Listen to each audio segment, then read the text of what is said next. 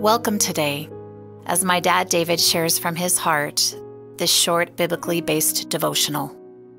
David is a speaker, author, former pastor, songwriter, and founding director of Youth with the Mission, Montana.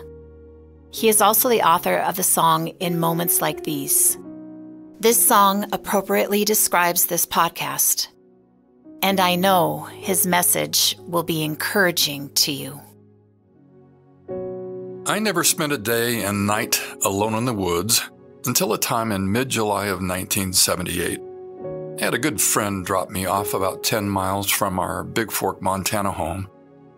It was at a roadside path near the base of Mount Aeneas, a mountain named after a famous Flathead Indian chief. From there, I would hike about a mile back into the thick forest, where I'd find a small clearing and set up camp, which didn't amount to much. I had only brought a few things along with me. I carried a backpack with a sleeping bag on top.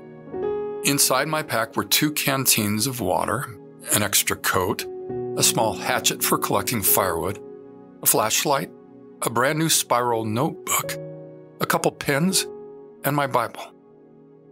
My reason for being there was to get alone and to have a quiet time with God.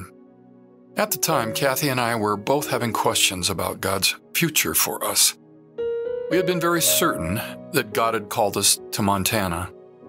We hadn't forgotten about the amazing dream our California pastor had shared with us, about Kathy and I living in an encampment of sorts, somewhere in the mountains, and there leading a ministry for young people, young Christians that would come from all parts of the world, and then go out and minister to the world. But now, after 6 years of living and loving, serving God and His people in Montana, we were both feeling that God had some important things He wanted to tell us. So on that certain day in July, Kathy and I agreed to set some time aside and listen for our Father in heaven to speak to us. Kathy would try to do that during the day, but especially after the kids went to bed that night, and I would do that out in the wilderness. And that day and night, Kathy at home and me in the forest, would prove to be life-altering. I'll tell you why shortly, but before I do, I wanted to tell you what happened to me just yesterday. Once again, as often happens when I'm in a state of pause, I heard a voice whisper a word to my inner ear. The word I heard was sojourner. What made me believe that this was a whisper from God was because sojourner is a word I can't remember using or remember it being spoken to me in 20 years maybe. I have, of course, read it in the Bible, so I looked it up just to make sure I understood its precise meaning. To sojourn means to temporarily stay or reside in a place that is not one's home. Here are a few synonyms for the word sojourner: a patron, a transient, a pilgrim, a traveler. The Hebrew translation similarly conveys the basic idea that a sojourner is a person residing temporarily in a community in a place that is not primarily their own and is dependent on the goodwill of that community for their continued existence. Sojourners.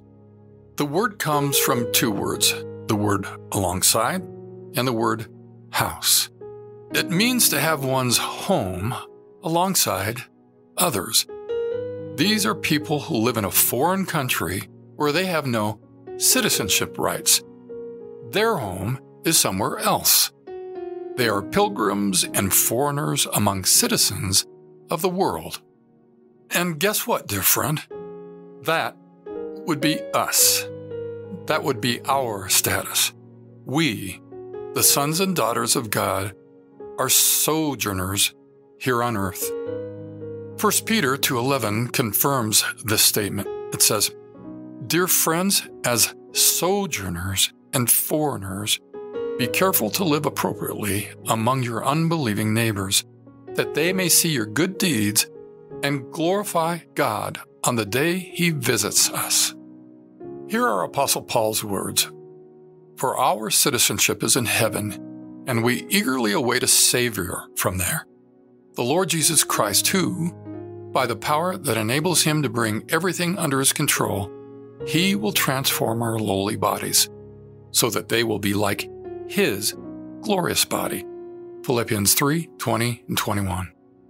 Perhaps the most profound verses about sojourners are found in Hebrews chapter 11. It's here that the author makes a list of some, not all by any means, some of the most famous sojourners of biblical record. I'll start with God's chosen leader, Abraham, beginning at verse 8. It was by faith that Abraham obeyed when God called him to leave home and go to another land that God would give him as his inheritance. He went without knowing where he was going, and even when he reached the land God promised him, he lived there by faith, for he was like a foreigner living in tents. And so did Isaac and Jacob, who inherited the same promise.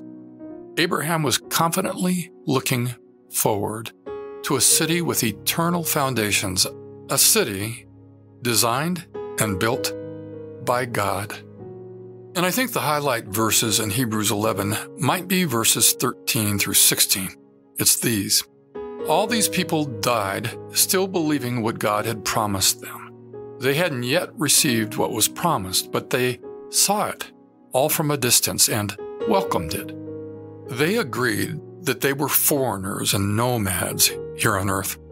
Obviously, people who say such things are looking forward to a country they can call their own.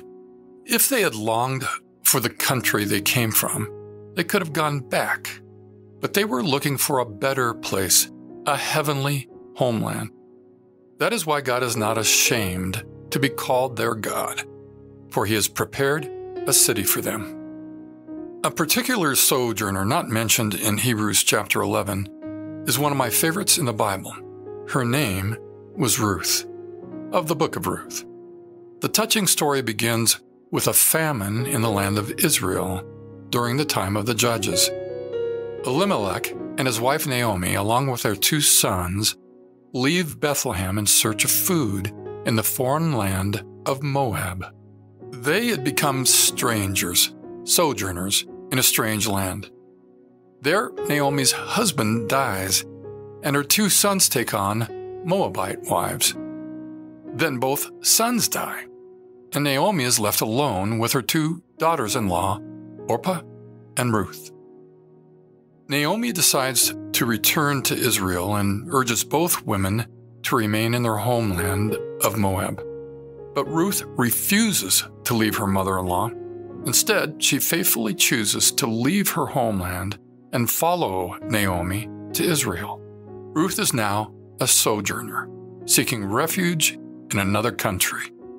In short time, while gleaning in the fields outside Bethlehem, Ruth finds favor with a man named Boaz, a worthy and kind relative of Naomi's late husband. In chapter 2, we read of the encounter between Ruth and Boaz. It says, Then Ruth fell on her face, bowing to the ground, and said to Boaz, Why have I found favor in your eyes that you should take notice of me, since I am a foreigner? But Boaz answered her, All that you have done for your mother-in-law, since the death of your husband, has been fully told to me, and how you left your father and mother and your native land and came to a people that you didn't know before. The Lord repay you for what you have done, and a full reward be given you by the Lord, the God of Israel, under whose wings you have come to take refuge. Ruth 2:10 through 12. This remarkable, servant-hearted young woman had put her own country behind and put her own uncertainties aside, and had found her reward and refuge under the wings of God. She had become a sojourner, and she was blessed by God for doing it. I have sometimes wondered, did Ruth live long enough to hold her great-grandson in her arms? Of this, I'm pretty sure. I'm pretty sure that the future great King David had a whole lot of his great-grandmother's strong character inside him. Interesting. Ruth's great-grandmother grandson King David would one day say these words, "I am only a sojourner on this earth." Dear friend, I believe the Holy Spirit did whisper the word sojourner to me yesterday. And I believe it's because He cares so much for you and me and our welfare. He knows the world can be a frightening and uncertain place, and one we can't control. So He wants us to pause whenever necessary and take a deep breath and breathe in peace. I believe He wants us to be unleashed from the dark force of uncertainties and remember that we are to be servant-hearted, kingdom-representing sojourners in this temporary and foreign land, and to always remember that we are citizens of heaven. And take comfort in this thought, my friend. We sons and daughters of God will always be alive, either while passing through this temporary foreign land or when we arrive in our heavenly homeland. We will always be alive, but the very best is yet to come. Now, back to that July day and night in 1978, when Kathy prayed and read her Bible at home, and I did the same thing out alone in the wilderness. Around midnight, as I sat next to the campfire with flashlight in hand, I reread everything I had written earlier in the day in the spiral notebook I had brought along with me. I was astounded by the scriptures I had felt prompted to read and write down, and then by the words I was hearing in my inner ear. I had written pages of what I was interpreting as instruction from God. Reading the last words I had written was a jaw-dropping moment, and I spoke these words out loud. "Father, are you saying we're to leave Montana?" And He said, "Yes." When God led us up the highway to Montana 6 years before, He had turned Kathy and me into sojourners. He had brought us to a place that wasn't ours, and where we had become dependent on the goodwill of a loving community for our continuing existence. We had been so blessed by God, and now God was telling me it was time for another journey.